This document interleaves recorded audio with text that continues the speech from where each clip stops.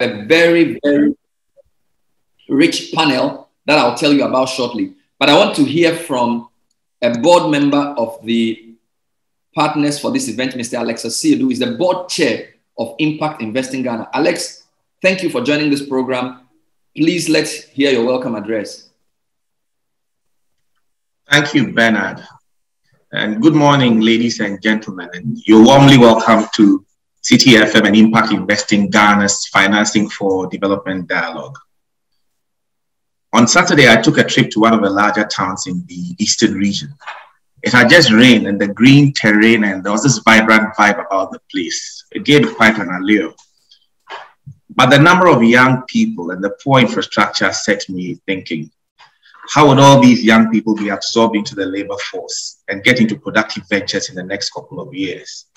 And the next question for me was, what would happen if the labor force could not absorb them? You may extend these questions across the length and breadth of the country. Setting up a development bank in a country like ours should in theory answer these questions. And there's evidence across other countries, especially the developed world, Japan, Korea, Germany, etc., that suggests that development banks can partially correct private market failures and provide outsized solutions to development problems. But let me just stop here. Let me ask you, and let me ask myself, do we have that evidence in Ghana? The evidence here is decidedly mixed. It's not just factors like poor credit quality or inadequate strategic focus that have made development banks a failure or near failure in our country.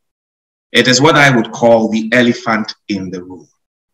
Political and economic rent seekers who hijack institutions like these for their own selfish interests, thus depriving the state of much needed capital for broad-based growth.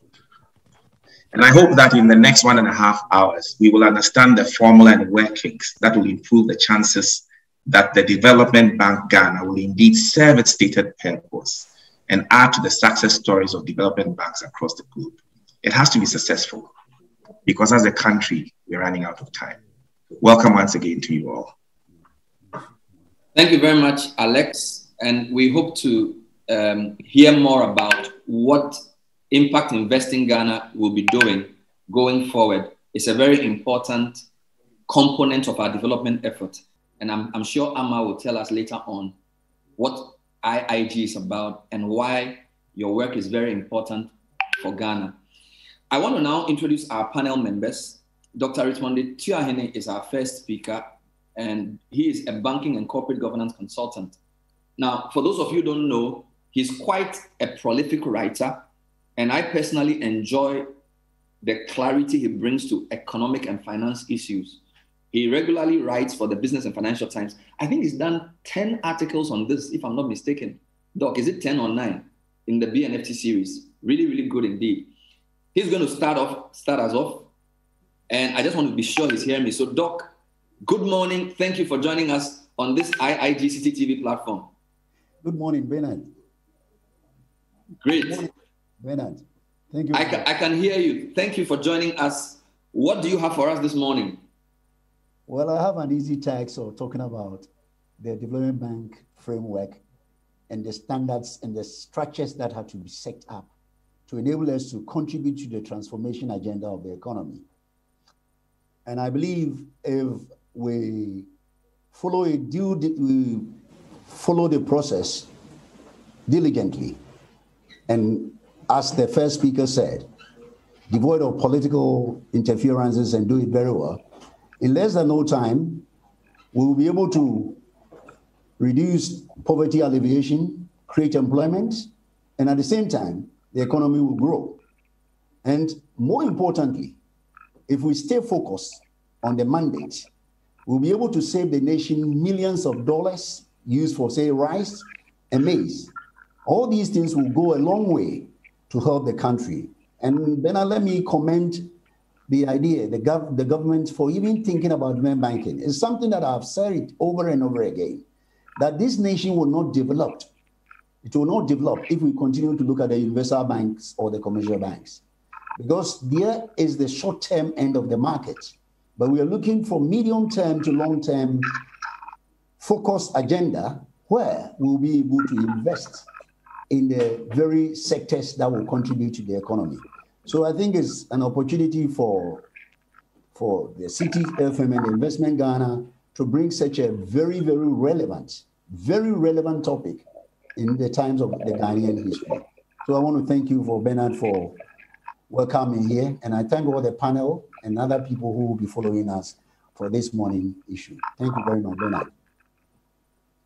Thank you. I think you can go straight ahead into what you have for us. We're ready to hear you. Good. As Mr. Siedu said earlier, we have earlier in the 60s and 63 had this development banking set by the former president, Dr. Kwame Nkrumah.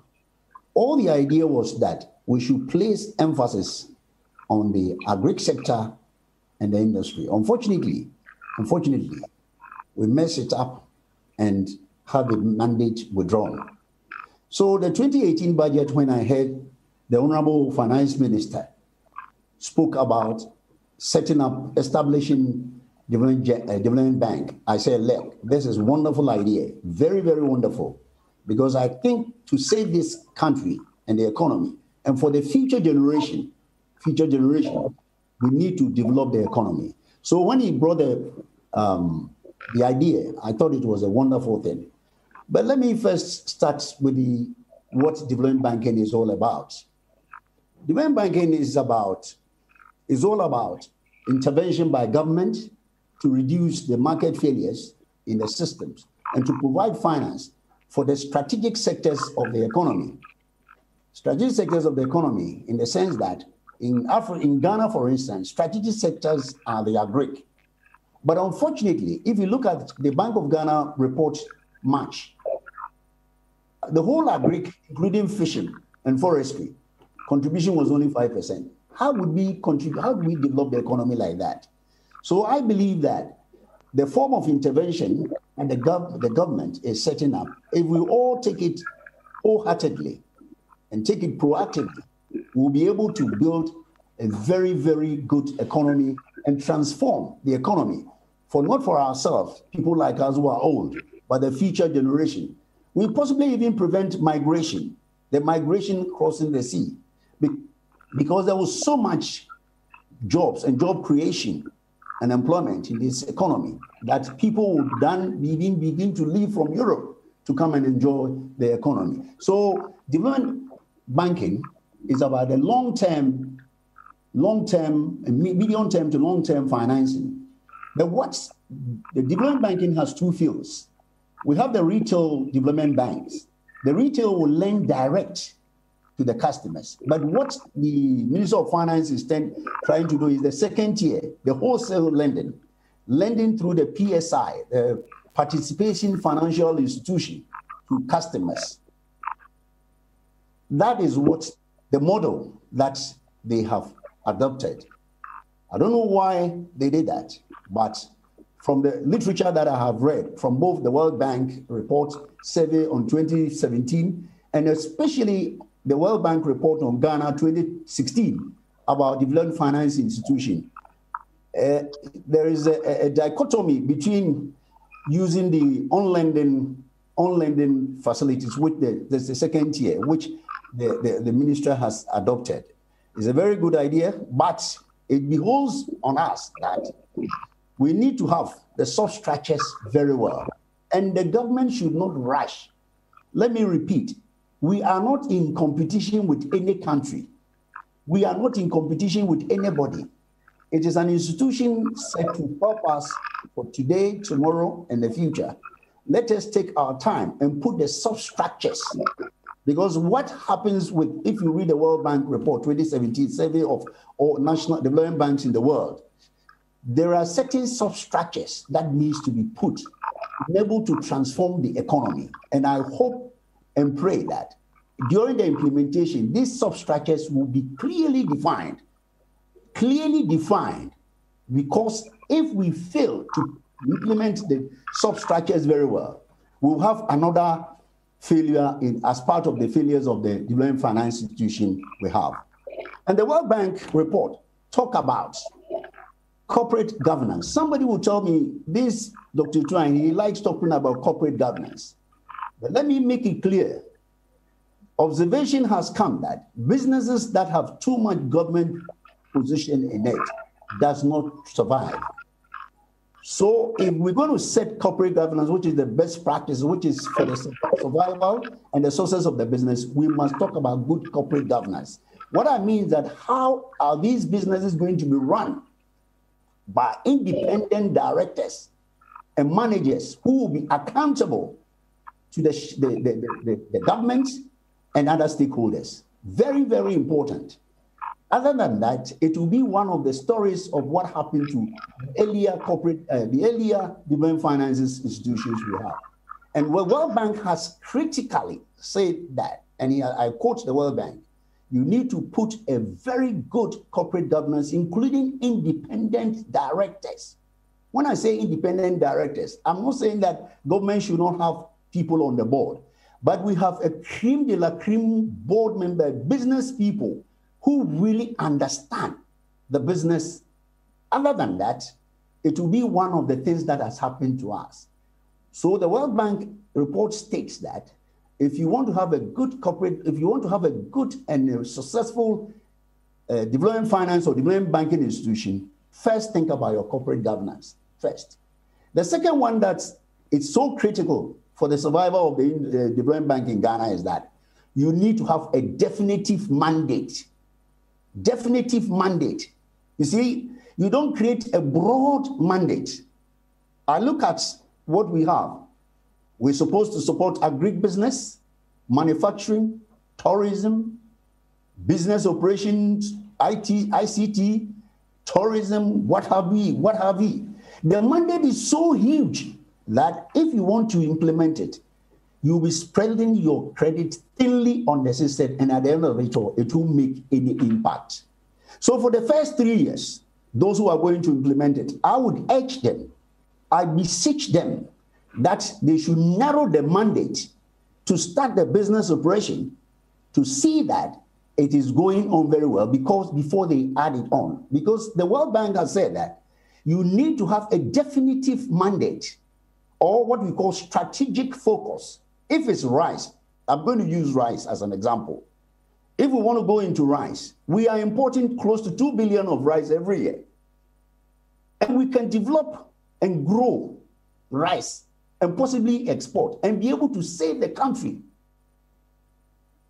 If not the first year, the second year, we'll be able to save the country nearly 1 billion or 2 billion, and that will help the foreign exchange. That is what I'm saying, that we should do our analysis very well and see the strategic areas. Other than that, we will spread thinly and will not make impact. And if we don't make impact, then it will be one of the things that happened to the earlier development banks, development finance institutions in Ghana. So let them start. If we're going to talk about, as the World Bank has said, let us have a definitive mandate, strategic core areas. Let's say we're doing that at agric, and in agric, even in agric, we're talking about rice, we're talking about cashew, we're talking about maize, which I'm told recently we have to import maize from Malaysia, from Malawi. I mean, it is a country where we can produce so much. We don't want to put resources in. And when you look at the Bank of Ghana report, or the bank's report, the whole total agriculture, including the fishing and forestry, was 5%. Is that the way we want to go? If we do it right and follow the substructures critically, this country will get to position. As we talk about the mandate, I want to critique the mandate we have now. Looking at the resources we have, I've heard we have $250 million from the IDA. We have 170 from EIB, Euro, and then KFW have $46 million. If we are going to unlend these facilities, there is no need for us to rush. Let us look at the strategic areas and begin to invest, which would impact even on the repayment. Because in projects, In project finance, what you're looking at is that you're looking at the intended cash flow and the asset that will come out of it. But in our case, we are looking at the cash flow, the reduction of unemployment, poverty, so that the growth of the economy, so that this economy will see a lifetime in some years to come. Then I move to financial survivability. Most development banks have failed because there were no comprehensive financial survivability plan. What I mean is that it is not every day you go and borrow. You must put a structure down that will enable you to, although they are long-term loans, you have grace period, you have a moratorium, but you will always make sure that the project you're going in are projects that can generate enough cash flow that will be able to repay in the long term the loans that you're taking. And make sure that you're having enough to run the business for today and for the future. You're not going to borrow all the time. So financial survivability, according to the World Bank, is also a key substructure for a very successful development bank. Financial sustainability, as I said, if you wouldn't mind, Bernard, let me quote Diamond. He said, it defines us, financial survivability of development finance, as a capacity to attract, on the basis of his own performance, funds they require to pay creditors and at the same time sustain the shareholders' interest and support the economic agenda of the country. So if we're going to appoint board, the board should collaborate seriously with Minister of Finance to develop a financial survivability plan that would enable this business to be on till Jesus comes. Other than that, a time will come, the funds will dry up, and all the project will come to standstill, and they may not be able to generate the necessary cash flow. So it's very, very important, Bernard, that those who will be in charge must be tasked, whether the board, in conjunction with the Minister of Finance, to see the way forward. Because if you look at, let me use one of the development finance institutions, like Exim. They always have 0.5% from tax, I think, on duties. That means that there will always be some inflow. But this development finance is not going to get anything. It is left to those of us in charge. As I said, that is why I talk about good corporate governance. The board appointed businessmen, competent people, qualified people who will be able to use their knowledge to leverage a way of getting cheaper funds to support the business we're talking about. Now, the World Bank also talks about higher disclosure and transparency. You see, higher disclosure and transparency is about how fluid is the project. Who is keeping track of the project from day 1 to day 2? Who is monitoring what? What reports are they generating? Especially when we are doing the on-lending finance. I'm not sure the banks will be so equipped to be able to do the monitoring and report back to the development bank institution. And it should be so critical that we must do it. Other than that, if you lend the money, give the money to them, and they go and do something else, by the time you realize, they have thrown the money away. Oh, you have a couple of minutes. You have 2 minutes. Okay.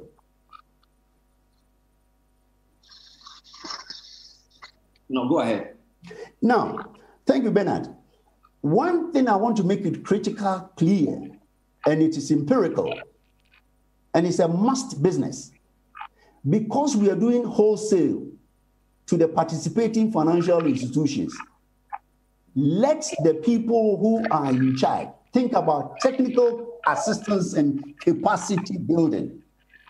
When I say that, I mean, currently the industry, which I have worked for years, I don't think we have specialists to understand the areas where we want to go. Like agri. This morning I heard somebody to agri finance. Look, recently I took a trip to one of the big projects in Pineapple. I spent 3 days over there. how the land is being tilled, how the outgrowers are being developed, how the sockets are being planted. I spent 3 days over there. And when I came back, I asked myself, if I was sitting in my former bank, would I even understand the process? The skills are not there. I'm sure Mrs. Nora Bannerman is there. I know her very well. I know her very well. He will tell you, I know her very well. Because in her industry, I used to visit her when I was in one of the banks. The question is that we sit in the bank, but we have no idea of project management and project financing. That is not our core business, because universal banks are not interested in the end end. So if the new development financial institution is going, don't let them think that we can lend money to these PFIs, and they will do the right thing. They must take it on self. That's why I say there's no question of rushing. Let us look at the capacity, technical assistance and capacity building, advisory services, business linkages, the end point of the business. All these things, they should be trained and it should be selected. Bernard, let me give you, I'm able to speak like this because I was part of the export development project in 1985 at Social Security Bank. I had to be trained under Mr. Ahoy. I had to go out to be trained, to visit them, know the sockets, know the planting distance, know the acreage. I know everything. So when I visit your farm, I know how much you're going to earn. The sprinklers, how we bought it from Israel. As a banker, I was trained to do that. And I'm telling you that we don't have the competencies and the skills that some of us got in those days, because the focus of the banks have changed from development into a retail banking. So those of you who are going to run the business, I urge you, Paul say, I beseech thee and urge you, don't let technical assistance and capacity building get out of here. Other than that, it will be another waste of funds, because we don't have the skills and the competences to look at this industry. And I'm quoting directly from the World Bank report 2017, because it talks about this, technical assistance to the, especially when you're doing the on-lending financing, because the banks have not been seriously been trained. It's not like in Europe, different projects will be referred to a project department. Here, it is just go and get CDs, sell the CDs, sell the foreign exchange, buy treasury, make money. But you see, once you're going to go into production, the tilling of the land, I believe we even did better. Let me come back. The pineapple, even the soil, we sent the soil to Kumasi Soil Research to find which one would be suitable for pineapple. Doc, I wanted to say I'm enjoying your presentation so much, but your time is out. Oh, so let me close there. Give us your last bullet point, because we need to start the discussion proper. You've given us a nice foundation. I also want to apologize to those on the main Zoom, because we did about 10 minutes before you came in. I'll give you a summary of what Doc said before we continue the discussion. Those of you who are watching us on Facebook as well, we apologize because initially we were not streaming earlier. We fixed that now. So we'll give you a summary. You mix Alexa see this opening comments. And you missed the first part of Doc's presentation. Doc, if you don't mind, I'll cut you here. And then I'm going to get into specific comments. But by way of summary, yes, Dr. Estuani has a great idea. And he also says there are two types. There's a retail and a wholesale.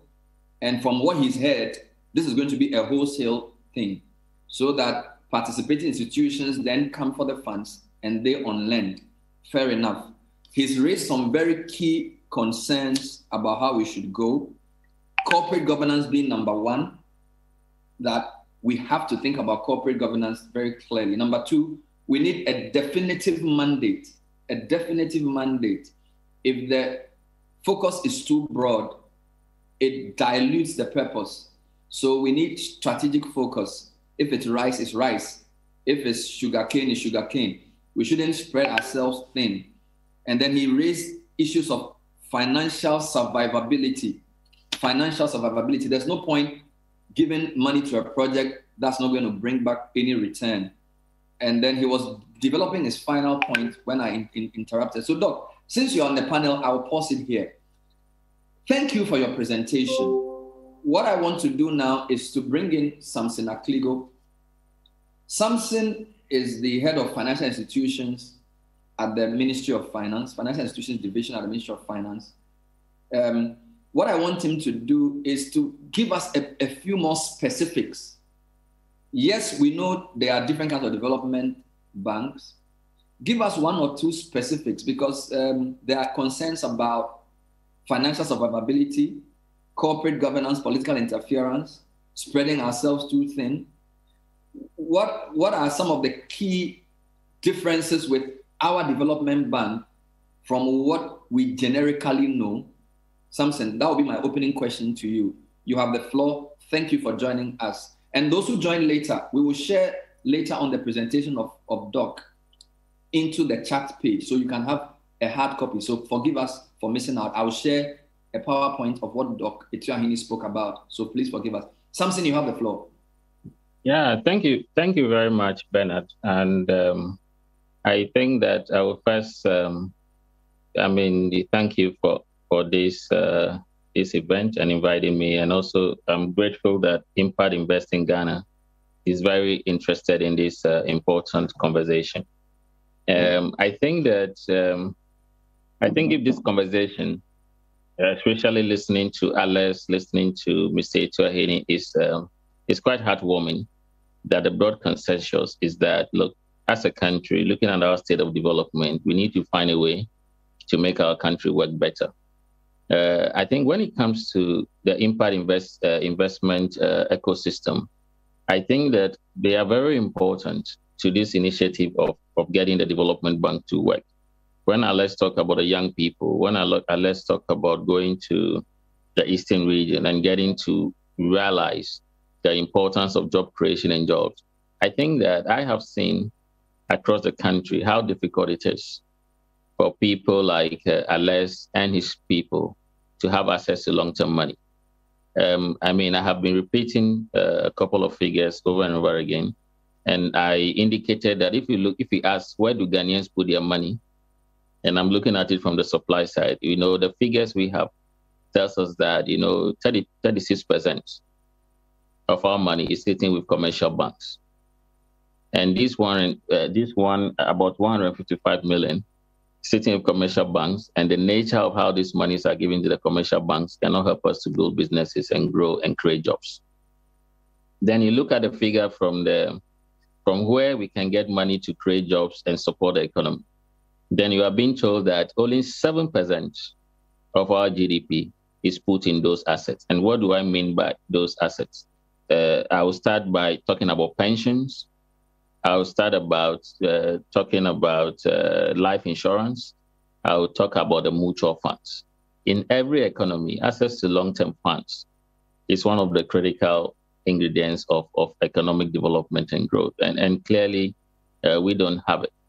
And then you listen to this report that really creates a leverage for us to benefit from the Africa Continental Free Trade Area. And it was very clear in the report that, look, Ghana has all the ingredients, but the most important ingredient that we don't have is access to long-term money.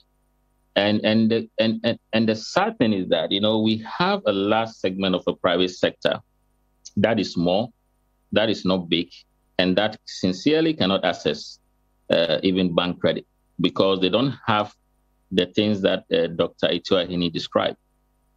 So if this conversation is supposed to be set right, I think that there's no better platform than a platform of impact investing and a platform of venture capital and a platform of private equity.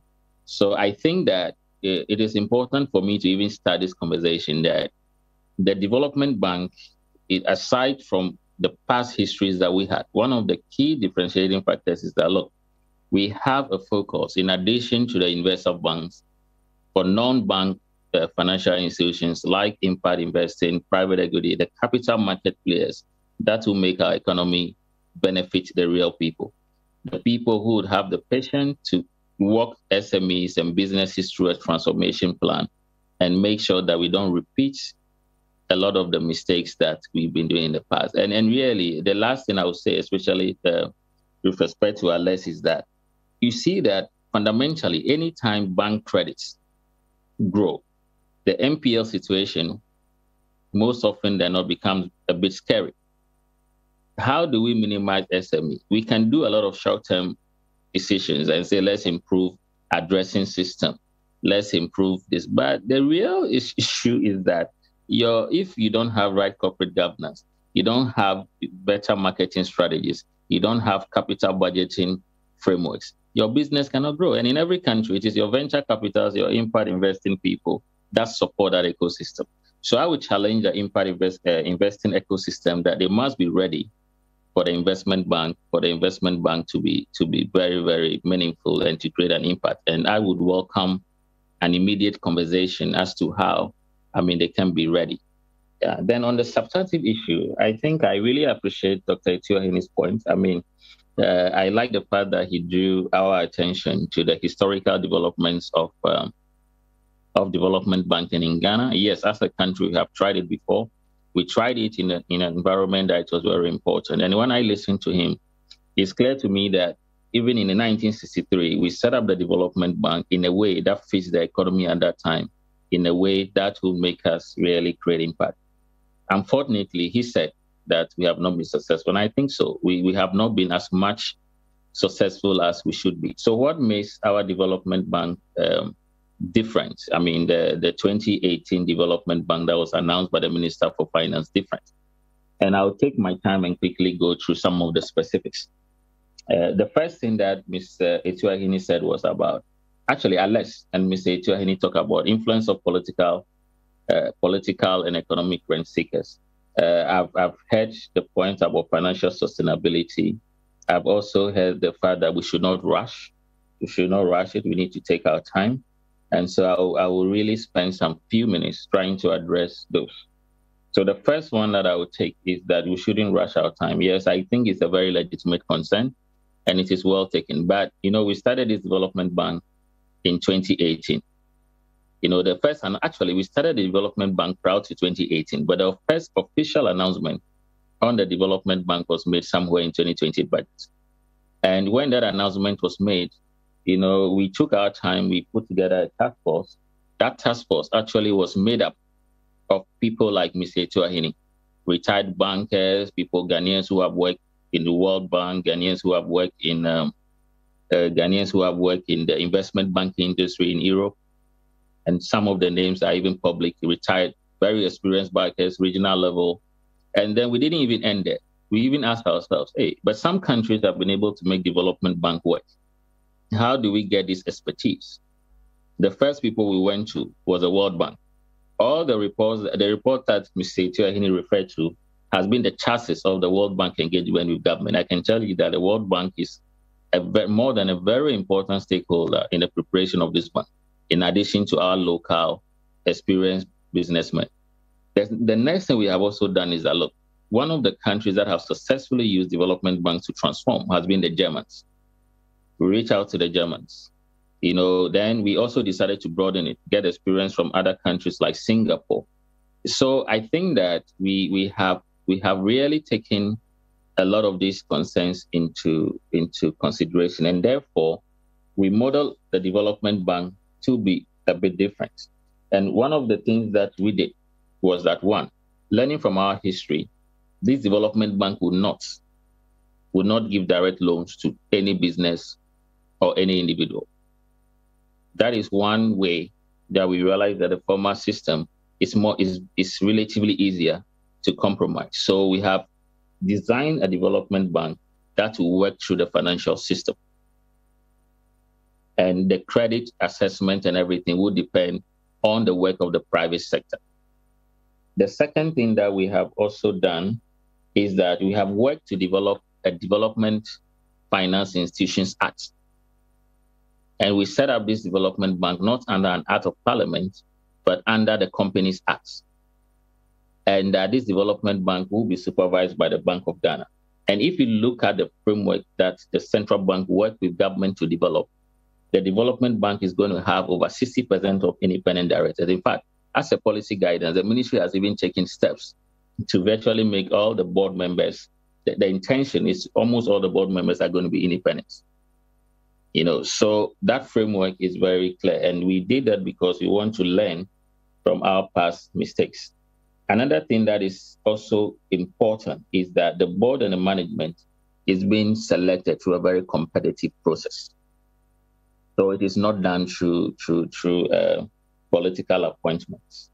The next thing that is also, I think I have to add to it is that the framework of setting the development bank has been, as I indicated, very wholesale. So you wouldn't have a situation where you have a development bank that interfaces directly with the citizen. Then the issue of financial sustainability, I think is also very important.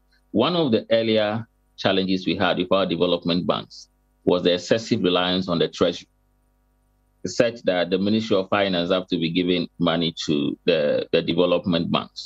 When you have a development bank whose financial nucleus is solely tied to the treasury, all of us know how it works. So for the first time, this development bank is being set up in a way that it will be financially independent. And that is where the government is doing everything to make sure that it is properly capitalized. That is where the mandate of the policy guidance for the development bank is very clear, that you must develop the instruments that can make you tap into the private capital market, both foreign and local.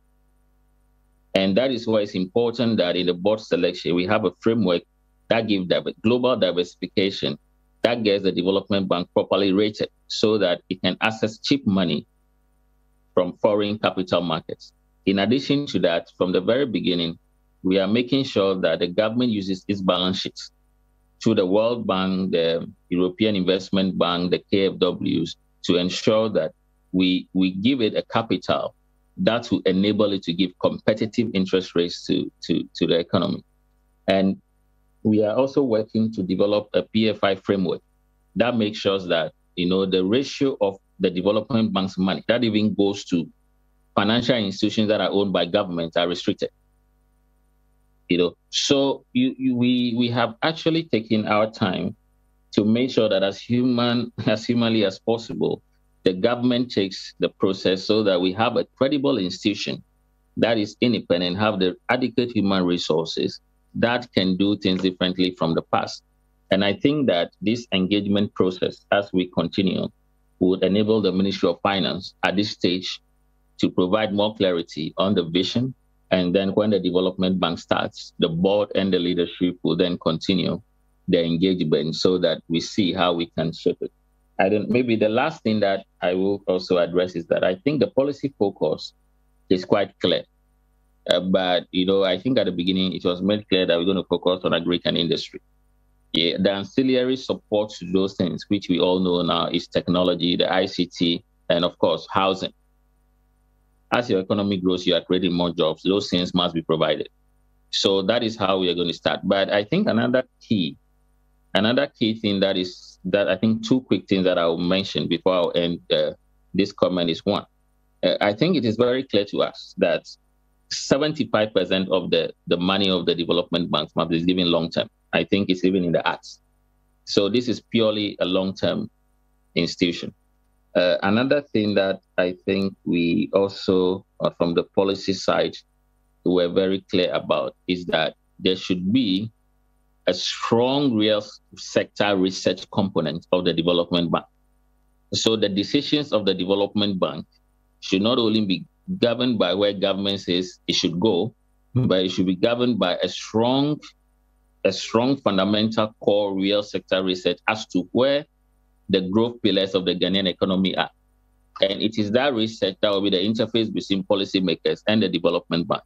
So you realize that the adverts that even went out from the independent recruitment shows that there's going to be a chief economist at a very high level. I think on top of my mind, maybe a vice president level that will be responsible for leading a cutting-edge research, which is different from a lot of the macroeconomic research that we have. So really, we get to start understanding beyond the rhetorics where really we should be allocating the resources. So I saw this institution really is meant to be a very important catalyst to private sector growth. And I really look forward to this conversation so that by the time the bank is launched, the policy guidance can be shaped so that we get a very new and renewed institution. So thank you. Thank you, Bernard.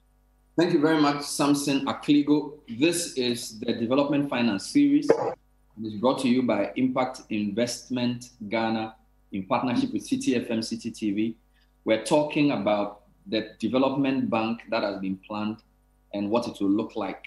So far, we've heard from I call him the economist for the day, Dr. Richmond Etuahene, who laid the baseline and raised some key concerns about strategic focus, key concerns about corporate governance, financial sustainability.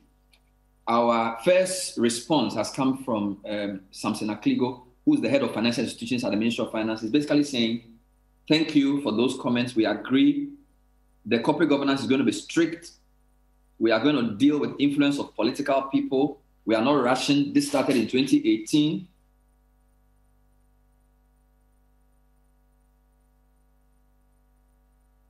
Directly to any person. So it's coming back to Dr. Richmond. This is not a retail development bank. This is a wholesale development bank.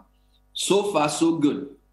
But let's hear from arguably one of the most accomplished entrepreneurs in Ghana. I think she's done it for at least 40 years, promoting indigenous business, successfully managing many, many companies. One of the first to benefit from the AGOA, Africa Growth and Opportunity Acts, where the US market was open to us, duty-free, quota-free. She's also one of Ghana's most celebrated fashion designers. Nora Bannerman Abbott is joining us. Her remit is not to do a presentation. We just want to hear her thoughts on what businesses like hers and smaller ones need, and whether this idea of a development bank is even where we should be going at all. And if it is, what should they focus on so that smaller companies can benefit in the right way? Nora, thank you so much for your patience. Thank you for your indulgence. Good morning, and please, you have the floor. Good morning, Bernard, and good morning, distinguished ladies and gentlemen listening on. I would want to start by reminding us that the AfCFTA, that's the Africa Continental Free Trade, is a game changer for all medium, small, and macro enterprises in Ghana. And depending on our preparedness, the AfCFTA will either make or break businesses in Ghana, including mine. Now, I speak, well, you've introduced me. I've been indeed in industry for over 40 years now. I'm an executive of the Association of Ghana Industries, which is the voice of the private sector in Ghana. And I was also in the recent past, named as one of the top 20 female global business leaders by the World Bank's International Finance Corporation. So I speak as somebody who understands industry and what we require. And one of the things that we need the most for most businesses in this country is to continue to expand our production capacities. The AfCFTA brings opportunities, but now we have competition knocking at our doors. And one of the biggest challenge for businesses in Ghana has been access to finance. And it isn't the unavailability of finance, but the high cost of finance. Because in fact, all the banks are currently operating as universal banks. And not only that, but they charge such high commercial lending rates of 25 to 33%. And it is no wonder that so many business owners ended up being scammed by these Ponzi schemes. Because if you're borrowing at such a rate, you definitely want to have something to fall back on, and some mistakenly thought that they could put their monies aside into this. But coming back to the question of what we require, we really need to keep up with the competition. And one of that is to continue to replace obsolete equipment, continue to invest in the most modern of equipment so that we can increase our capacity. And such investments, including, infrastructure development, expanding our production facilities, such investments require long-term funding. We cannot operate with a short-term finance that the banks are currently offering. And this is why it may seem as if local businesses do not understand business. We do not understand what we require. We do not appreciate that we need to be investing more. That is not our problem. The cost of finance is just too high. It already kicks us out of the competition, even on the domestic markets, on the domestic platform. And now that we have AFCFTA, it has become even more urgent for us to expedite action on facing our challenges and finding solutions. So AGI is very excited. We are happy that government is looking at establishment of this Development Bank of Ghana, because for several years, AGI itself has had on the drawing board the establishment of an industrial bank to service the manufacturing sector, because we appreciate what our problem has been and what has been our limitations, and why it seems as if we are not able to compete with our competitors in other economies. So we are glad about this. But there's something I must add. Looking at the current circumstances, we are just coming out of the effects of the COVID-19 pandemic. We are not clearly out of the woods yet, and businesses have really suffered. AGI would have also wanted government to have considered the establishment of a dedicated fund for AFCFTA. That is to look at a fund that is purposely for developing local industry to be that competitive. So that's another area. Now, Dr. Etuahine interestingly mentioned other factors that we may not have been looking at. And I want to add this. There are other needs that the private sector requires to be competitive, to make good use of every money that we may borrow or that we may receive. One of them, which Dr. Etuahine mentioned, was training for the staff of local banks who are going to be managing these funds. They need to understand industry. They need to be able to go out into the field, as he said he does, to appreciate the needs, to appreciate the challenges, and to also give advice. Because currently, what is happening on the local front, for some of us, we do not call it banking.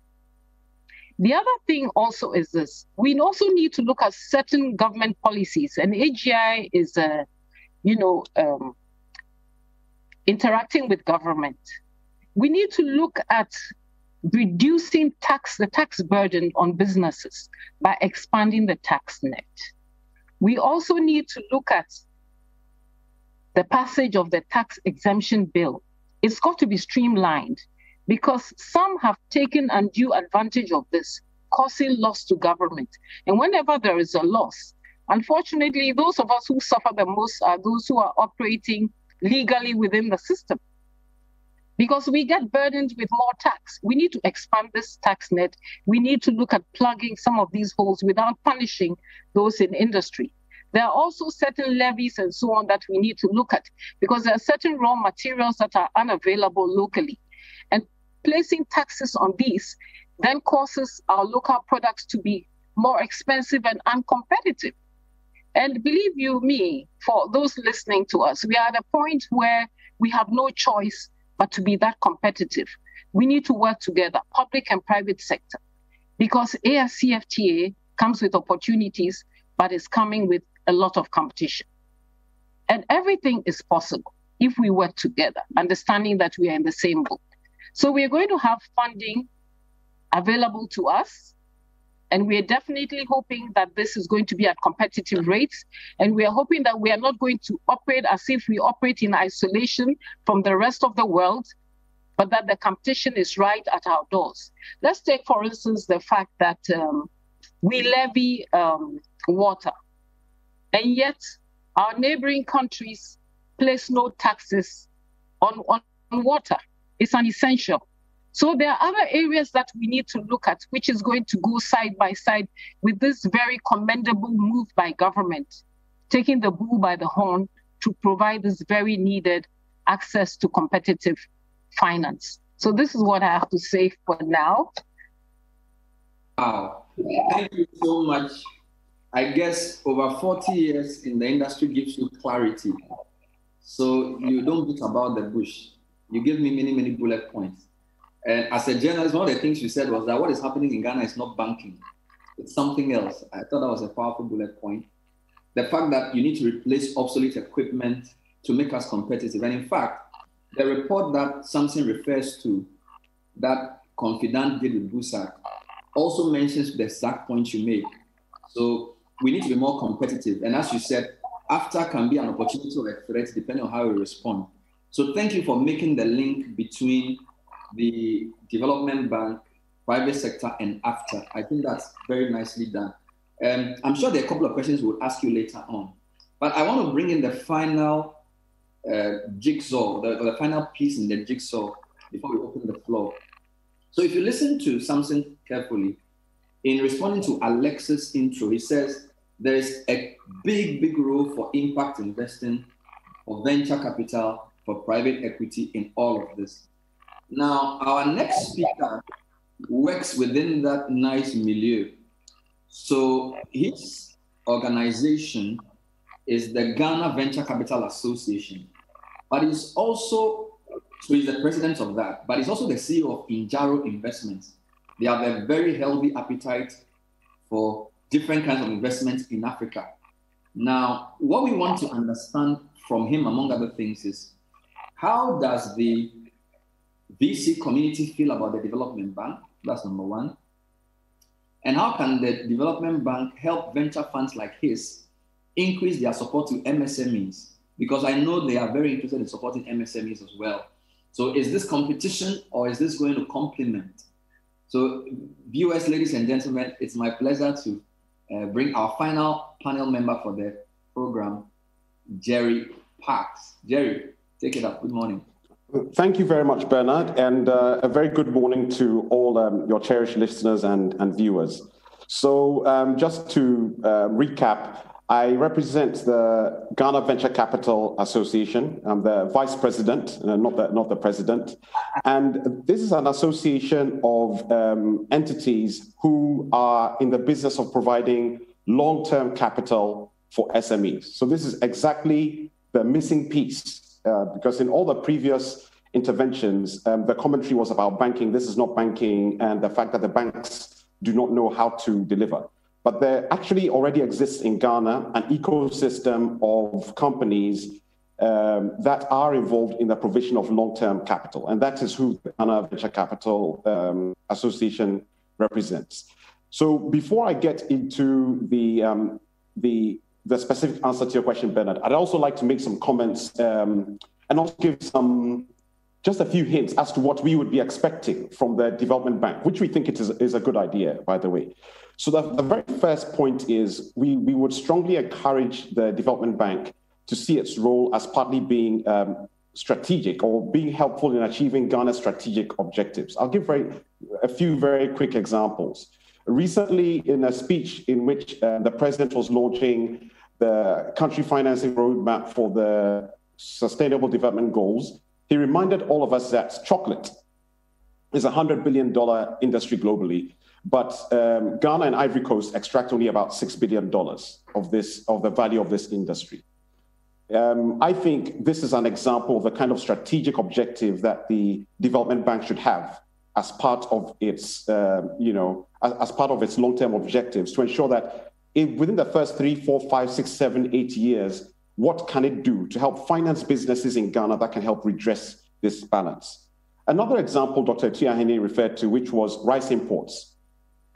We should have the objective that as part of the work of the development bank and the partnerships it will engage in, we are going to reverse or significantly reduce rice importation.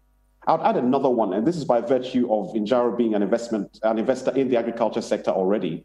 Why don't we also say that we are going to implement the plans of the DBG such that importation of broilers into Ghana completely stops? Because this one activity will create hundreds of thousands of jobs along the value chain. This is starting from farmers of soybean, farmers of maize, to the feed mills that will produce the feed, to the poultry farms that will produce the chickens, to abattoirs, to downstream packaging businesses, and create hundreds of thousands of jobs. So this is a kind of strategic mindset that we'd like the DBG to have in mind, even as it is implementing its strategies.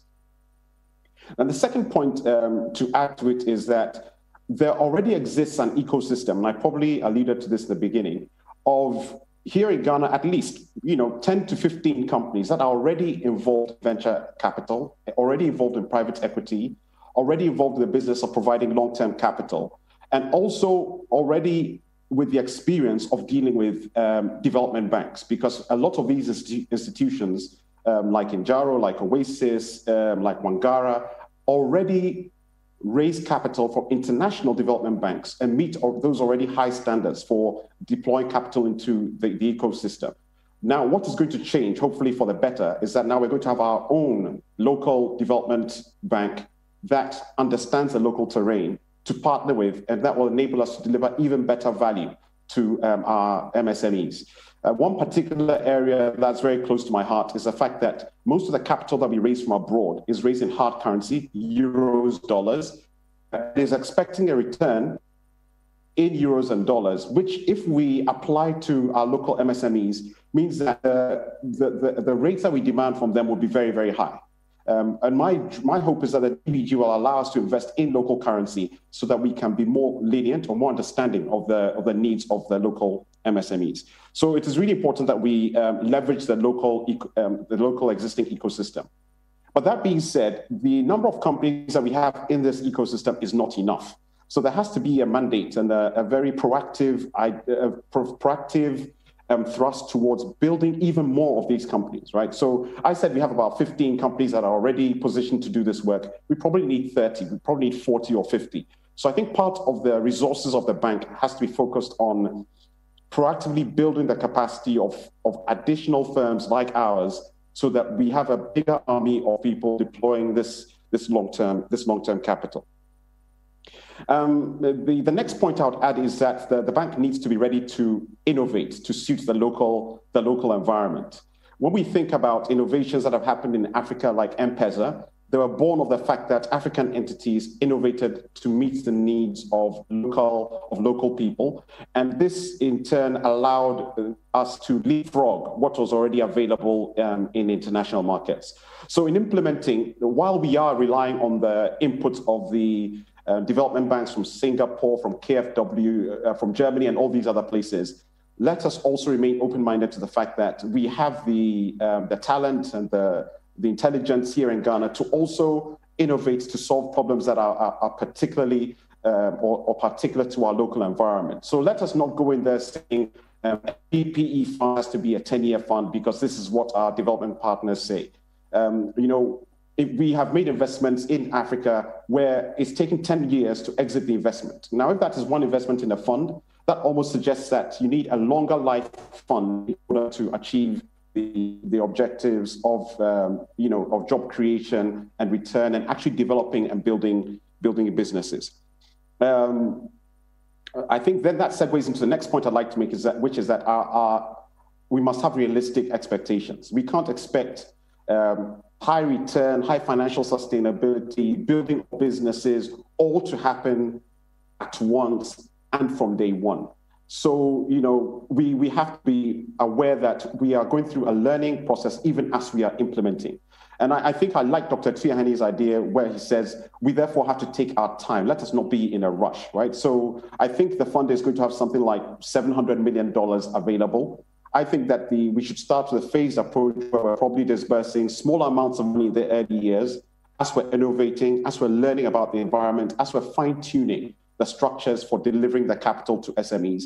And then we can ramp up the deployment of capital as we've done some of the other preparatory work like building the ecosystem, providing technical assistance, including to the MSMEs who are going to receive money, including to incubators that will help build and prepare SMEs for investment, etc. And so that we're in a better position to actually grow this entire project going forward. Now, finally, given that investment in SMEs is it's not a slam dunk. Not every SME is going to survive. Some of them will collapse. Some investments will lose money. I think we also have to be prepared for some level of replenishment of the capital of the development bank. It may be on a 5-year cycle, it may be on a 10-year cycle, but so long as we're achieving the broader goals of job creation, of increased survivability of SMEs in which investments have been made, let us be prepared to replenish the funds to be able to continue doing the work going forward. So these are some of the key comments that I thought I'd like to share on how the DBG should be implemented. But all in all, we think it is a great program, and I like some of the things that Samson said around ensuring that they're independent directors, properly recruited with the right source of background, right sort of vision. And I think if we do this in a way that makes it foolproof or impregnable to changes in government, etc., this would be a really, really great initiative. Thank you. Over. Thank you very much, Jerry. Awesome presentation. Dealing with some key pieces of advice before answering my question. And what hit me, the bank must be ready to innovate. I think that's a powerful point. We also need realistic expectations. You are suggesting a phased approach, which is amazing. You also think that the DBG must think of building the ecosystem.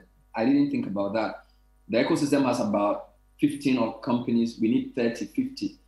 I'm not sure if they started doing that, Dr. Tuahine would not say they are going away from their mandate, they are spreading themselves too thin. But what we know is that once you are the leader in any sector, growing that space is also part of your mandate. So we'll see how the cookie crumbles there. There is a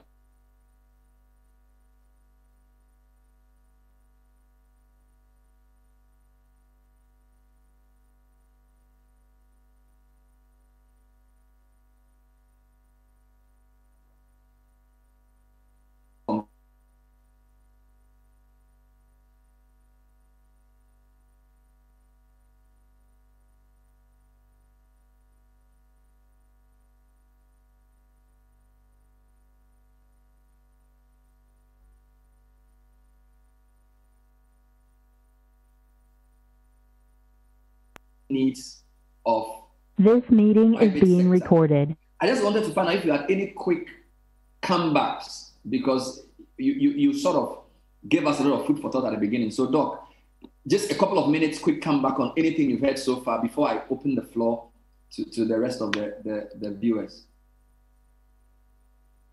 Please make sure your mic is on. Your mic is off. Thank you.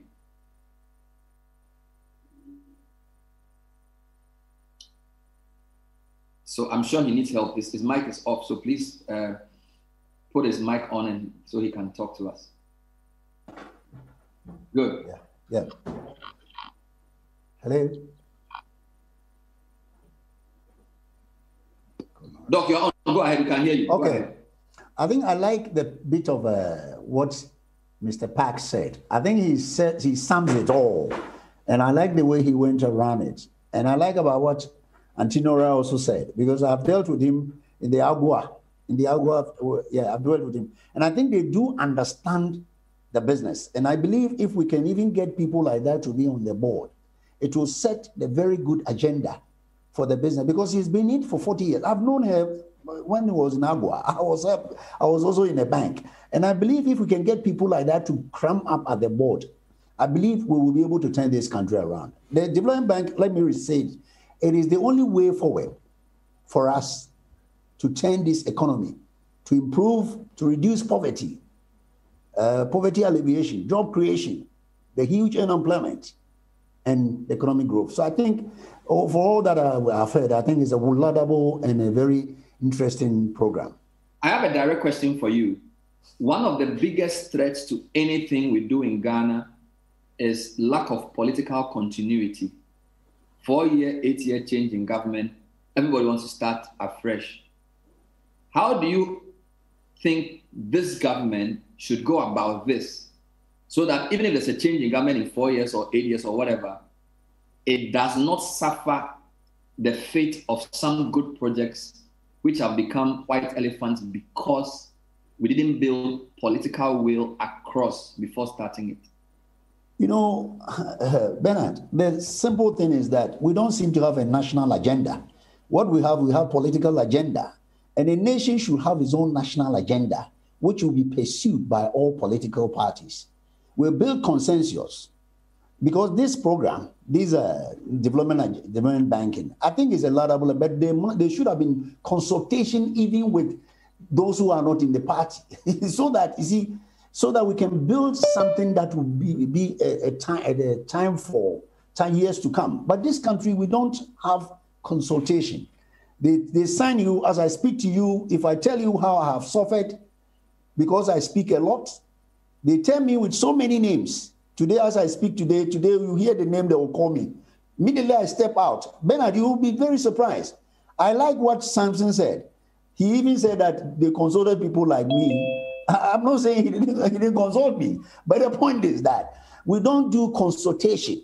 We don't do You've done very well. Let me commend Citi FM and the investment. You've done very well because you are the only station who are bringing people together to see where we are going and where we want to end up. Other than that, it becomes a political think tank. People bring in and talk. But the way you listen to everybody is explicit in their own field, expertise, competences. So I think if the nation wants to go forward, we must have consensus building and having a national agenda. Other than that, 8 years, this one is down. 8 years, this one comes in. We cannot go anywhere. Countries like Chile, let me cite an example. Chile decided that they would do development banking. Do you know what they do? It's only for forestry. Now they control export of paper and pulp to almost all the European countries, billions of dollars. So I believe if we have a national agenda, we can build consensus about this issue. That's why I want to commend you again. You people have done well, and I greased your elbow. Continue to do that, because this is the only forum that different people with background, those of us who they have aligned with so many political parties, can speak our minds. Thank you. Thank you very much. Samson, I don't know if you're there. Your video, I can't see you. I wanted to bring you back in. I am here, Bernard. On a couple of things. So Nora was very brief, but very powerful, where she says, if they can't compete, after will destroy them. So after is a double-edged sword. And she says they need money to replace obsolete equipment. Now, I want you to give us some assurances that the thinking of the people behind this is tailored towards that. Then secondly, Jerry made some very powerful points. He says, number one, you need to grow the ecosystem, because it's not just 15 companies that's going to make this work. You need to grow the ecosystem. Number two, he says you need to have realistic expectations and probably have a phased approach, because you want to make sure it's working. You don't want to waste the $700 million, because you're going to then run into problems. And then he also talks about other things. I just wanted your quick response to Nora and Jerry in terms of the concerns they raised in their presentation. Yeah, thank you very much, Bernard. I mean, when Dr. Etiahene was speaking, I was just wondering that maybe he's also a prophet or something. And he was talking. Yeah. But yeah, Bernard, I think that I've listened to Nora, and quite frankly, people like him, I mean, I think are the real heroes of our country. I mean, the conversation of a successful development bank cannot be had in a contest of polling the government. So when we have forums like this, and you listen to people like Nora, you listen to people like Jerry, then you get it's quite heartwarming. I think that it is very clear to me from all the policy conversations and the work. You know, I quite remember the World Bank in particular also formed a whole big team in helping us to come up with the framework for the development bank. And some of the people in their teams were from Chile. You know, they had a very, very broad team, you know, and when I even saw it, I was like, oh my goodness. But I realized it took a lot of time, but it was very helpful. And it was clear to us that we must make the development bank work for people like Nora and also work for people like Jerry. And that is why the minister keeps saying that the development bank, in public, a lot of the conversation quickly shifts to banks. But anytime the minister is speaking, you realize that he say banks and non-banks. The whole idea is that there must be some deliberate commitment to see how do we ensure that the whole ecosystem and the financial architecture is developed around the development bank. And then we also realize that we have been repeating, especially the minister has been repeating every day, that the development bank is going to support the retail development bank or institutions. He mentioned ESIM, he mentions ADB, and of course, all those, and even GIF, because we also realize that the UK is trying to see how they can even deploy an investment development bank to support. In fact, even Ghana was really started this before that conversation even started in the UK. So for me, I think that as a country, we're just lucky that we started working on this development bank for a long time. And then COVID came. Then we also have situations where there is a heightened demand for jobs because educational system continue to open up and create more educated young people who need support. And I think that if there is anything that I would add before probably I go to my last point is that, look, I think it's so important, Bernard, that these development banks must work, and it must work for young people. I mean, it is just so important, and it must be bipartisan. I mean, I think it is so important that this development bank must work. We've tried it before. We have achieved some success. We have learned from what we have done in the past, and we are trying to do something better. So it must work. It must work for young people, and it must be bipartisan. And being bipartisan, what the government has done, quite frankly, is that, one of the most extensive process of passing the Development Finance Act is to ensure that that bipartisan process is anchored. So through the Development Finance Act, a lot of work has been done with Parliament, both sides of Parliament. And then we have built expectations and the framework for what we want to do. And I think that there must be continuous conversation as to how we are going to do this going forward. But I can assure you that it took 3 years to get this development bank to come to fruition. And one of the key things is the bipartisan nature. The second thing is that the professional engagement. There was an engagement in 2018, 2019. Those engagements were done by PwC India, I remember. And through those engagements, a lot of private sector people, including commercial banks, the likes of the capital market players were engaged. And that even set the tone for the whole work. So yes, we need these conversations to improve, especially on the side of government up to the launch, where we hand over to the professionals who will then be in the business of getting this thing to work. But we must also know that the disciplined approach to this development bank is very painful.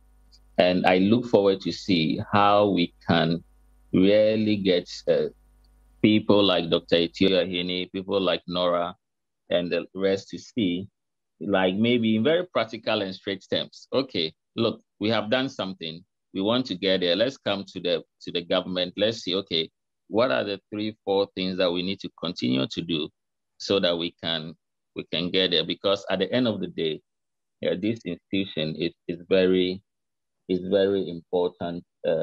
It's very important for us, especially the future of the country. And again, this institution is going to benefit from the entire ecosystem. When I get a chance again, I will talk that the development bank is one top institution, but there are other key initiatives in the financial sector that are supposed to anchor the development bank as well. And I think that all these are very important going forward.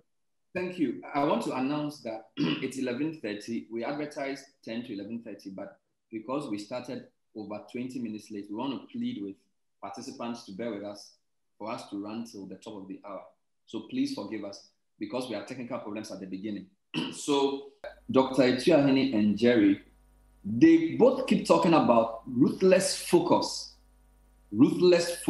strategic focus. For example, Jerry said some people are doing just chocolate or rice imports.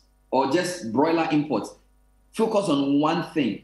I noticed in your comments you said you were looking more about which aspect of business needs support, as in getting new equipment. You didn't so much go into sector. Is there any particular reason why you prefer to look at the aspect of business that needs support as against the sector that the bank should focus on, Nora? See, as an executive of the Association of Ghana Industry, I just wanted to put forward the needs of industry at large. But what has been stated here is so true. It is very important to be very targeted, to be focused. Now, there are certain sectors that generate a lot of employment. For instance, the garments and the textile sector. If we look at the countries like the US, like China, they entered into manufacturing through garments and textiles. That's a very critical area. You know, the entry point is easy, although it involves a lot of investment, infrastructure, equipment, and skills development. That's one area. And then agriculture. We have arable land. We have the potential. COVID has taught us the importance of organic foods. Ghana should be doing very well in that area, for instance. We're doing well with rice production, but unfortunately, certain policies need to be looked at so that we are more competitive and then we are not overrun by the imports. So I didn't mention those sectors, but it is very important for us to approach this in a very targeted way. And we have to look at agriculture, we have to look at garments and textiles, we have to look at ICT for sure, because globally we are going digital. It's so important for marketing, for protecting your own markets and so on. And then there is something I mentioned that you missed out. I spoke about public and private sector partnerships, but there's also the need for public and public sector partnerships. The Ministry of Finance does need the partnerships of other ministries, departments, and agencies. I'm going to pick an area where people don't pay much attention to and we don't think much of. That is in the area of our imports. You know, let's take my sector, for instance. Why are we still importing uniforms into this country? And I'll mention a very sensitive point, but we need to be very open and plain if we really want to get somewhere. There's this national census exercise ongoing. So I called to find out about uniforms for the people on the field. And guess what? I found out that uniforms have already been imported into the country. I can only say imported because I'm at a position where I know what is being manufactured in most factories in the country, which means that rather than give these contracts to locally established factories, there are local investors who are putting so much. And this is why I didn't even want to be specific in certain areas. There are investments, local investors, and we need to protect this because the growth of our economy is reliant on these manufacturers. So we need the partnership of these agencies, these departments. They need to partner with the Ministry of Finance to make this work. What is the use of providing necessary funding at competitive rates? And then we continue to import in bulk into the country to compete with the very manufacturers that, or the manufacturing sector that we're trying to grow. We wouldn't be making sense. So we all need to work together. We must understand we are in this together and we must survive. We must survive for so many other sectors. There are things that are of concern to us. These will only work if the manufacturing sector is successful and our economy is successful. So I hope I have. Thank you, Nora. I've heard a few things in my life. I didn't know about public partnership. I'll make a note of it. I'll read around that, but I also ask something to comment on that later because I think it's a very powerful point you've made. I just wanted to ask Jerry a quick question on agriculture and agribusiness. Jerry, because your time was short, you didn't elaborate a lot on what you wanted to say. But I keep hearing strategic focus, and a lot of the examples I'm hearing are in agriculture. With Injaro and what you do, you really know how agriculture works. You put some long-term in agriculture. What is the key to getting it right when it comes to giving long-term money to agriculture for a strategic reason? I just wanted to elaborate a bit. You gave a chicken example. You gave some rice examples. Just give us a few more insights into, if we're going to focus on agric, how should we think about that investment? And how can we make sure that it works? Because now it's government procurement that can also help. So just give us a bit more insights there, Jerry. Thank you very much, Bernard. So, investing in agriculture fundamentally isn't very different from making any other investment. And the success of the investment, in my view, starts from the viability of the end market, right? So the reason why I picked, for examples, importation of rice, importation of broilers, and chocolate, is that in all of these markets have an established end user demand, right? Chocolates are eaten all over the world. So if you can backward integrate and invest into a company that is manufacturing chocolate in Ghana, you can almost be rest assured that once the branding and the sales and marketing is done, you can get that chocolate sold. And I think for imported products, it's even easier because you've already demonstrated a local demand for the product. You know what price people are prepared to buy that product at. So then you have a target production cost that you're trying to achieve at the level of the company. So if a company is able to achieve that production price, then they can, in principle, sell the product into that local market, substitute the import, and keep those profits in Ghana, create those jobs in Ghana. Now, I'd like to allude to what Nora mentioned, which is a public-public partnership. I probably like to call it joined up or coordinated strategy between different government departments. So let me take the example of, say, a local fruit juice processor that's trying to take advantage of local production, say, of pineapple, oranges, etc., package fruit, and then sell it to our local grocery stores. You juxtapose this with the fact that you probably have a huge importer of juice passing products through the ports, not paying taxes or duties, and as a result, being able to deliver that same product onto the shelves at a lower price than the person who's producing it locally. This is an example of how the lack of joined-up strategy or effective implementation of government policy across several departments can actually impact an investment. So suddenly you move from a situation where, on paper, local production of that fruit juice should have been viable, but because from an execution perspective, customs is not levying the right duty or someone is taking a bribe somewhere, suddenly you've blocked the opportunity for a local agribusiness to be viable, right? So it is very important that government recognizes that if we want to achieve any one of these strategic objectives, a very careful analysis, end-to-end analysis of all the various contributing parts of the value chain has to be done to ensure that when an investment is made in that SME, that is trying to tap into that rice opportunity, that is trying to tap into that chocolate opportunity, when that investment is made, it doesn't get frustrated by the fact that certain other enabling elements are failing or are not performing. And this is something that we see in our business on a day-to-day basis because we have to deal with it at a micro level. But generally, you need to have, as with other investments, strong teams with the right sort of skill sets, strong corporate governance, very strong financial management, actually stronger in agriculture than anywhere else. I often like to say that agribusiness is probably one of our tougher sectors to operate in, and yet we often leave it to our least qualified people. So if there's an appeal I can make, it is for our talented young Ghanaians to go more into agribusiness, apply the technology, apply the new ideas, and hopefully help to build the sector a little more.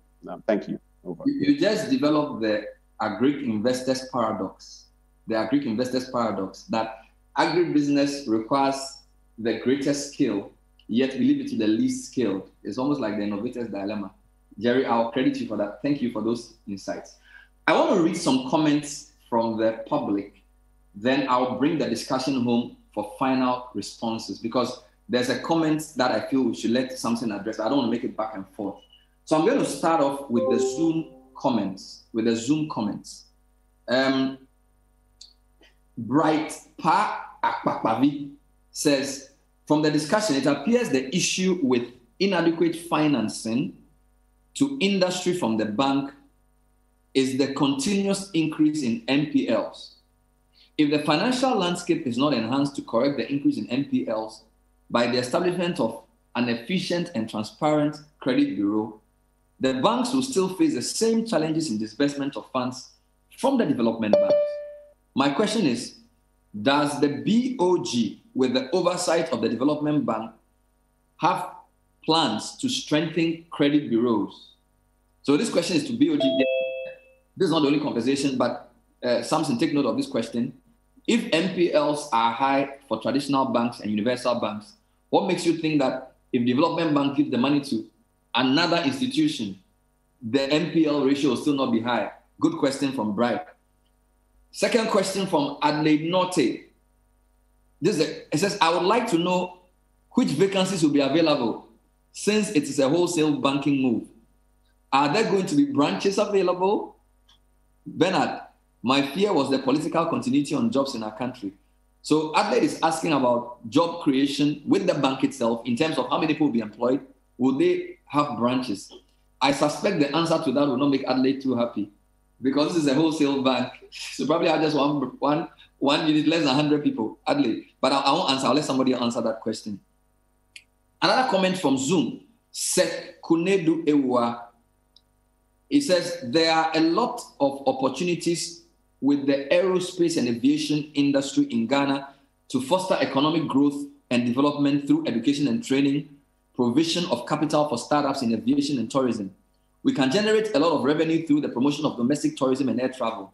There are lots of innovations and creativity going on in that sector.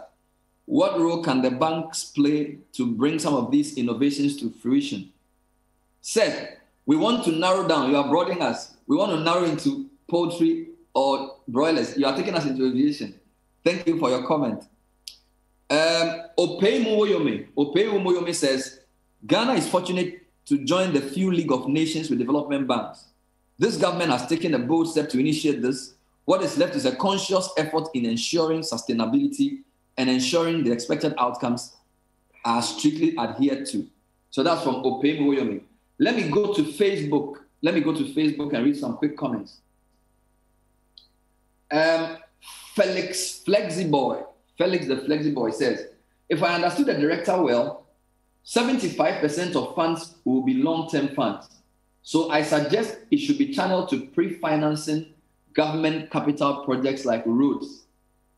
Wow, different idea.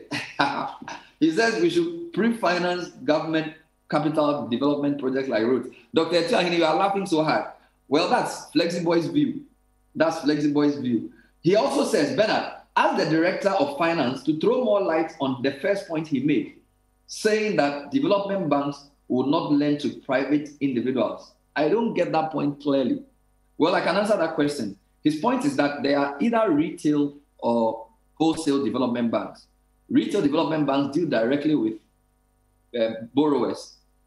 The wholesale lend to organizations who then on-lend. So that's what he says. It doesn't mean you won't get the money. It won't come directly from them. So I've answered that question.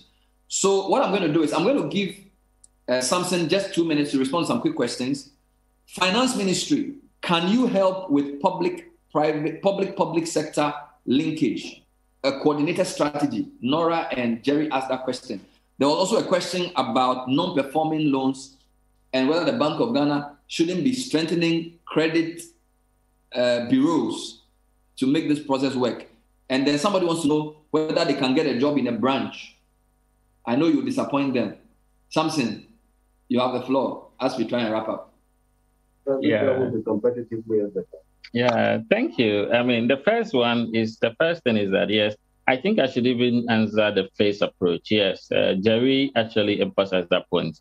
I know that because we have a pipeline of funds from the EIB, the World Bank, a lot of people are thinking that we are going to get 700 million and then it will come to the bank immediately. No, there's actually a phase or a tranching of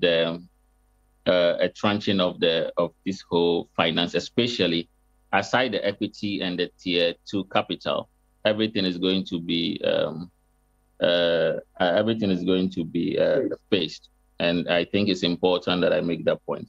The second one is that, luckily for us, because of the COVID and then the response to COVID, the Ministry of Finance and the entire government has come towards a coordinated approach to really getting the economy to recover and also revitalize the private sector. And so by that, we have the Ghana Cares program, which, government has been using. So any coordinated approach, especially in the first phase of the development bank, is likely to dovetail into the Cares program.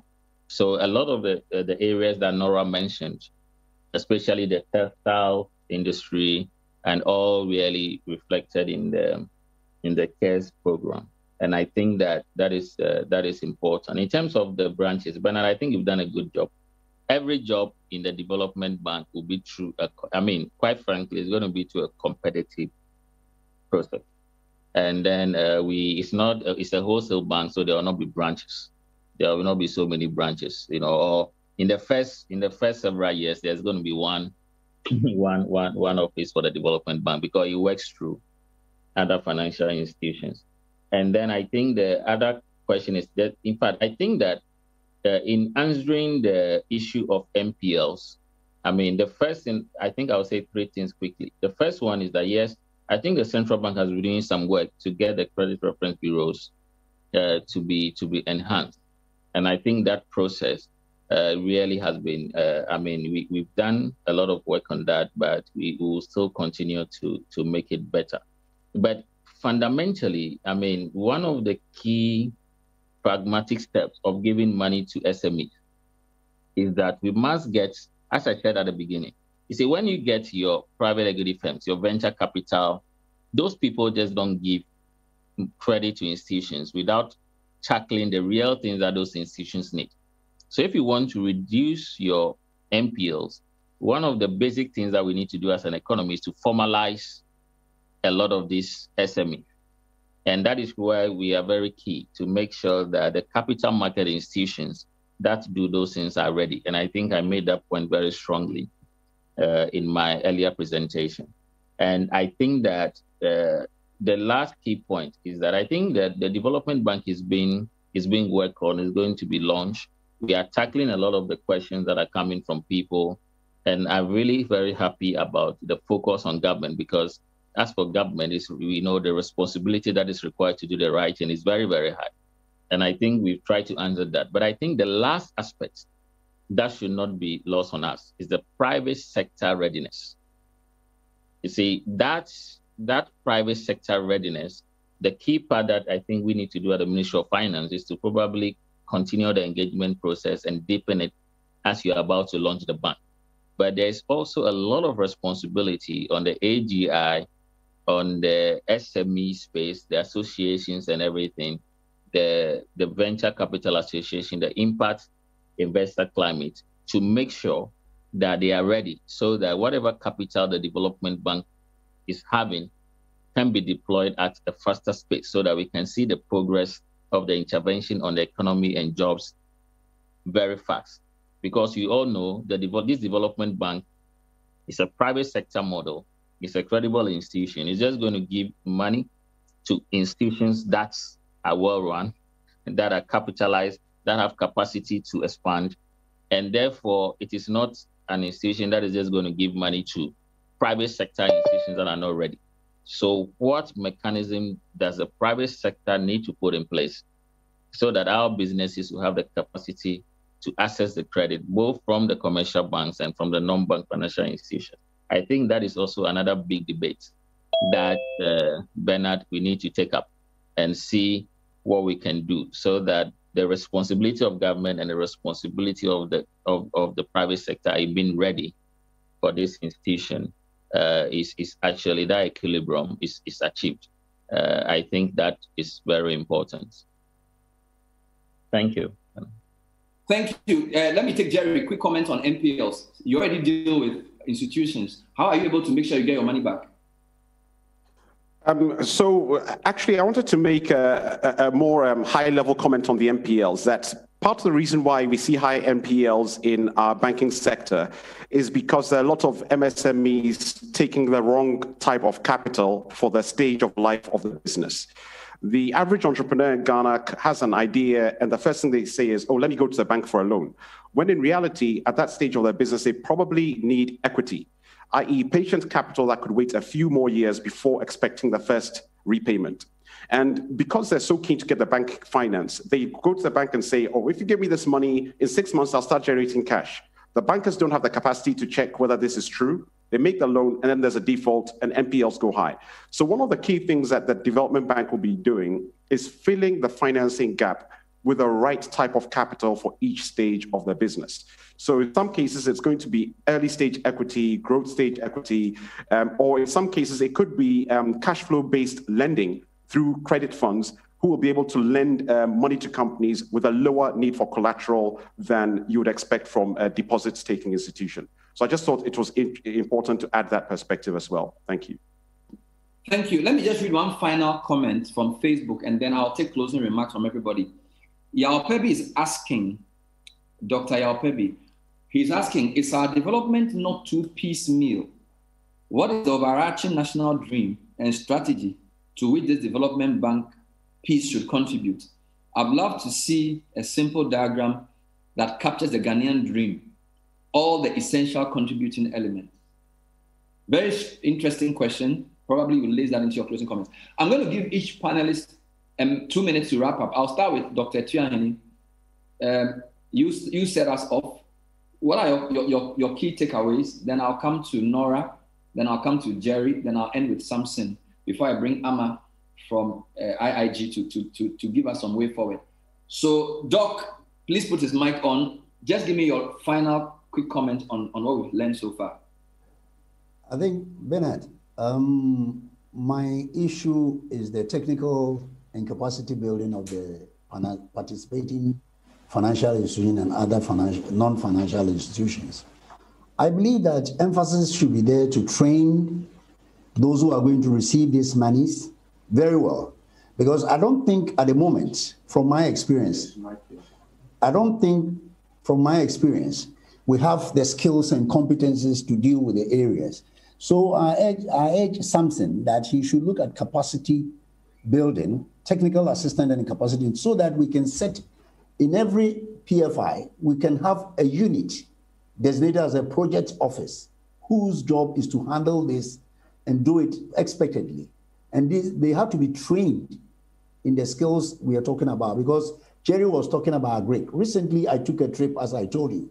I visited one of the largest pineapple producer and manufacturer. And when I went there, I saw a lot of things being done that we need to replicate. But I wonder whether those who are going to assess the credit, the institutions, will they have the competencies to be able to help the industry? That's why Nora said that they are not bankers, if you remember her first comment.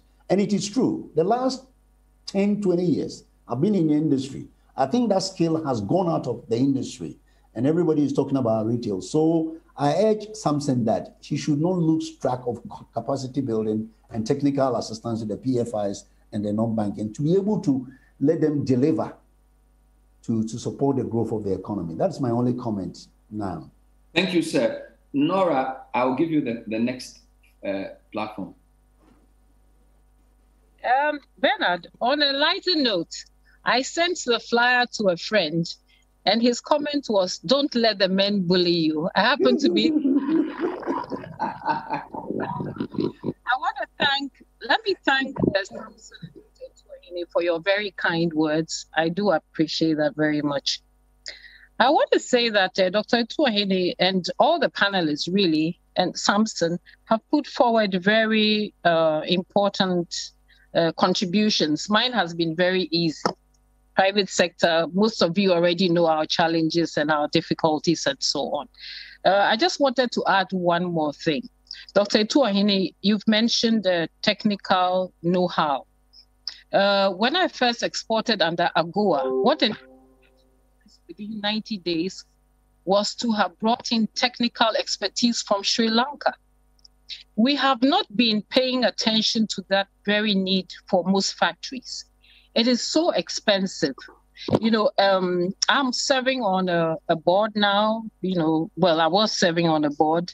It's a skills training and entrepreneurial development institution. And we're looking at boosting technical skills locally, but we have some way to go. So there may be the need for, this is why I spoke about the public sector partnerships. There may be the need for, let's say, the Ministry of Trade and Industry to look at how to provide technical assistance to go with training for our local personnel, maybe for a period of 2 years, but an intensive training. Dr. Tuin, you mentioned training because you understand it, as you rightly said. You understand what it takes. Training for manufacturers, for factory floor management, and training also for staff of the banks. These are so critical if we're going to be successful.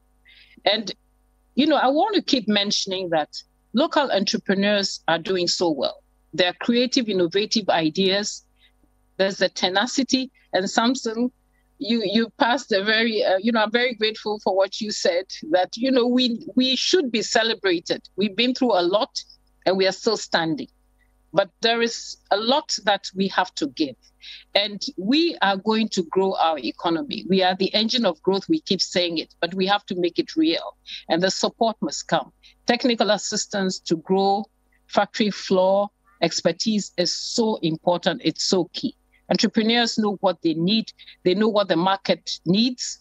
We have built businesses around the needs of our communities and so on. Global needs, we understand it. Some of us have access to, international markets. We are able to do so, but there are various things that we need to deal with on the ground, and we have to attack this. Thank you, Nora. Let me now bring in last but one, Jerry. I don't know if Jerry is there or he's dropped off. I think Jerry is dropped off. So let me bring in Samson for your closing comments. Yeah, thank you very much, Bernard. I really and quite honestly appreciate this conversation. The first thing that I will say is that we must make the private sector as the engine of growth work. And this conversation requires that, a lot of people, including especially the young people, know that when you are looking for jobs, when you are looking for opportunities, that collective idea that how do we make sure that our country works and that is the private sector that must create jobs, not government, is so fundamental.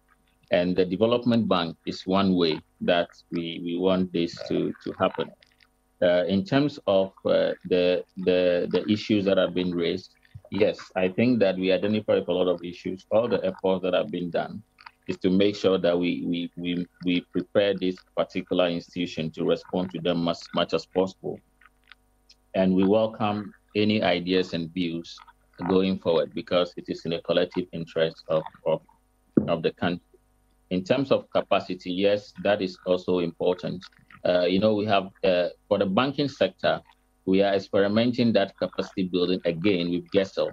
And I think that the banks through the National Banking College are being supported so that they are trained on agricultural value chains and everything so that they understand the business and then they support it with financing. And I think that at the development bank level, that support will continue. We already have grant facilities from KFW, and I think even under the World Bank to get that care. And even our own Ghana Care program have funding that is available to train the government. Also, on a broader level, one of the reforms under the Ghana Economic Transformation Progress was to transform MBSSI into the Ghana Enterprise Agency. And the idea about the Ghana Enterprise Agency is very important. Actually, part of the key things to show that this public, the ministries working together is to make sure that the Enterprise Ghana, for short, just similar to what happens in Singapore, provides the needed training and skills to the private sector. And I think that we should also take our eyes there and see how we can make that institution more impactful for training, especially the SMEs across the country. And lastly, in terms of the development bank is looking at the entire ecosystem of the financial architecture. You know that we already have very important institutions like the Ghana Infrastructure Investment Fund, the Ghana EXIM, the Ghana Exim Bank. We also have interventions through the GATT banks, and then some local banks. Then we also have the Capital Market Master Plan. And through the Capital Market Plan, government also has done a lot of policy interventions to make sure that the venture capital, the private ecosystem, and then also the private equity funds all work collectively, so that when a development bank starts, we can see that policy coordination. There's also a conversation to learn from the likes of South Africa through the PIC, to learn from Singapore through Temasek, and see how we can actually position the country to start thinking, fundamentally about equity financing, as opposed to this whole idea about debts. Because as Jerry said, every businessman who starts a business wants debts. Debt is not the capital that is required to grow the private sector, especially at the beginning. And so, I hope that in the next couple of 2 to 3 years, the Development Bank will superimpose on this all architecture, and then we see from the efforts in financial sector development side, we can see how we can get the financial architecture ready to support private sector-led growth and economic development. So thank you, Bernard, and thank you, everybody, and the audience and my colleagues. Thank you, I appreciate it. Jerry, I'm going to skip you because I think you spoke before the final round and we lost you, but I'm sure your points are well made. What I want to do finally is to bring in really the person who conceptualized this idea with us at Citi, Amalati, who's the chief executive of the Impact Investment Ghana, or Impact Investing Ghana, to give us some sort of more information about IIG because it's new in Ghana, and also what else we can expect from them going forward, because we know that it's not just one program they're doing. They really want to take up the clarion call to grow the ecosystem. So Amma, thank you for joining us. I'm giving you the last word, which also will be a vote of thanks. So you are doing everything for us before you go. So Amma, please take it up. Thank you, Bernard. What a great discussion it has been. And we started off with Alex sharing his vision of what this means practically for a young person.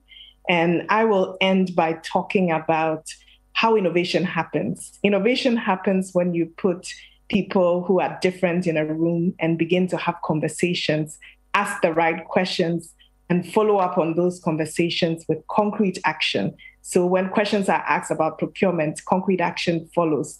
That means that some business is getting a contract and some innovation is enabling a startup to get financing. And that is what Impact Investing Ghana is about. We are a private sector-led initiative to drive innovation to increase impact investing in Ghana. Impact investing is simply investing with a clear social or environmental impact in mind that you measure and you drive. And we do things like this conversation, bringing people together to innovate about things that are going to be done by government or the private sector to ensure that we're building better. We're building things that are better suited for our country, and we're creating a strong enabling environment. We also do things to develop the capacity of the ecosystem to deploy and absorb capital. We're doing a project now with pension funds. We support asset owners like pension funds, even individual investors, to understand what impact investing is, to understand how within the constraints of Ghana, they can ensure that their capital is achieving impact in addition to financial return. We do training for fund managers. We support enterprise support organizations. That didn't come out so strongly in this conversation. Accelerators, incubators, and other support organizations that are a very vital part of the ecosystem if we want to grow MSMEs in Ghana. And then we do research. We're currently doing a baseline ecosystem mapping research. It's the first in Ghana to really identify all the organizations, including the very unusual ones that don't come up in most international reports, to identify the gaps, to learn from what has worked well in the past, and to be able to create a baseline so we can track change and the impact of our programs and other programs on the ecosystem. So there's a lot of exciting things that will be happening this year. There'll be dialogues like this one, and there will be training programs. We will have the research report that we hope will really help everyone make better decisions about how to use impact as a tool. And we look forward to being able to invite more of you to some of those events. We're part of a global network called the Global Steering Group for Impact Investing, and through that also partner with other African countries who also have similar organizations to drive impact investing. So thank you so much, Bernard, and thank you, panelists, for spending this time with us and with our audience to really talk about how we can make this development bank work well for Ghana, work well for entrepreneurs, work well for impact. Thank you very much, Amma, and we are very proud to be associated with you at Citi. Just by way of thank yous, I want to thank Dr. Richmond Etuahene for your patriotism and your scholarship. I really appreciate what you do. And it's good I've met you personally now after a long time. Thank you. I want to thank Mrs. Nora Banaman Abbott. You are just an example for all of us. We are so proud of you, and we are willing you on. Jerry Parks, you are the kind of voice we need. And I hope you take up the offer if they put you on any of these boards, because you know your onions very well. So please don't say no if any offer comes up. In addition to what you are doing with the Ghana Venture Capital Association, we need you in the space. And Samson, thank you for your convening power. A lot of times people underestimate the convening powers of people in government. And I feel the finance ministry itself is like one of the most important cogs in the government wheel. It's not surprising that when the president announced cabinet, the first ministry he mentions is finance. Because if we take you out, nothing works. And we appreciate the minister for allowing you to do this. We also appreciate Dr. Ansu and the team, because there's a very big team that's been working on this. I also want to say a big thank you to Ike and Africa Business Media team for the work, and Mary as well. Mary has been laboring night and day with Ike and Abba and all of them, working behind the scenes to make this happen.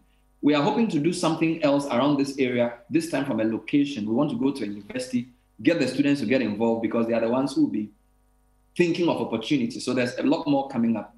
But a big thank you to all of you. My name is Bernard Avelet. Thank you for being on this platform. We will edit and put some parts of this on social media for the rest of the world to watch, so the conversation continues. Have a good afternoon. We'll see you next time. Bye-bye. Thank you. Thank you. Bye. Bye. You don't see any idea. Also, the cover.